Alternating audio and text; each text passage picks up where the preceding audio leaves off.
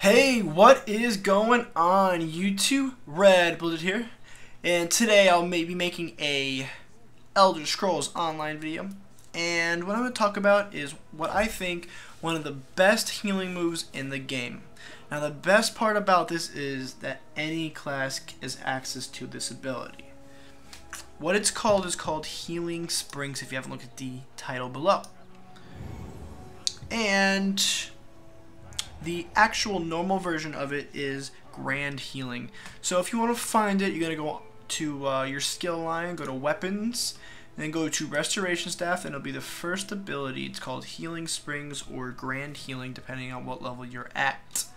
Now let's look at it here. I'm Healing Springs level 4, so I'm maxed out on it. Its cast time is instant. Target is a ground. Range is 28 meters. Radius is 8 meters. Duration is 3 seconds and costs 230 magic. Now if you're a lower level, it'll probably cost less and it won't be as potent as it is for my level, which my level is Vet 14. So we're looking at this Healing Springs ability from a Vet 14's perspective. Now this ability is extremely good in, it depends, if you have a really good group, it's really good in the veteran and regular dungeons if they group up, because I can just heal them that way.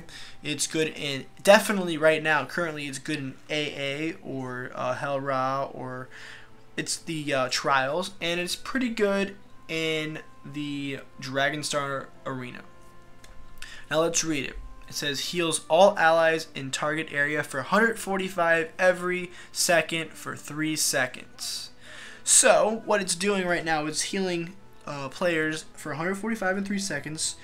So if I do the math, that's 435 heals every 3 seconds. Also, players gain 26 magicka for each ally in the area from up to 3 allies. So if there are 3 allies there, I will be making a total of 78 magicka. So basically, if you do some math, it only really costs 152 magicka, which is nothing really.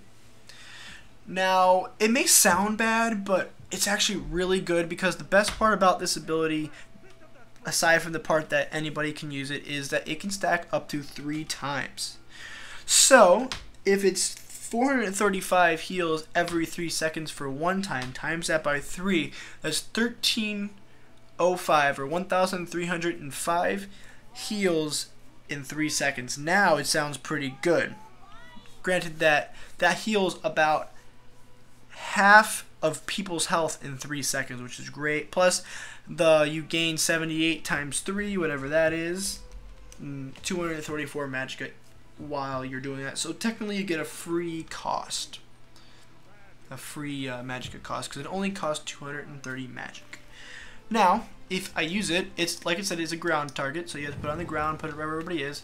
Now if you noticed, my crit, I have a crit of 272 and I have a normal of 163 healing, and the ability only says 145. So depending on how your build is, it can actually be better. Now since I'm doing it at 163 healing springs, at 163, it actually is 489 heals in 3 seconds. And if I times that by 3, because you can stack it up 3 times, I'm doing 1,467 heals in 3 seconds. Now that's not counting the crit.